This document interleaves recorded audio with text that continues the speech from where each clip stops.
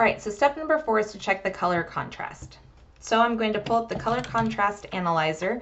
This was a free tool that's covered in more detail and is a separate recap video in module 4. And it's going to allow me to choose 2 colors, the foreground or the text color and then the background color, and see if that color combination will be accessible. So I'm going to select the eyedrop icon in the analyzer, and then I'm going to hover over this red color, which is the red color of item number 4. And it's my red color up against a white background. And actually, when I look down at the results towards the bottom of the analyzer, it is failing a couple of success criteria.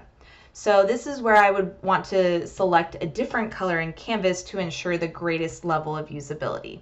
So let me highlight item number 4, go to the text dropdown, and let me choose this blue color that's in the 2nd row and in the 6th column. So let's go ahead and check that.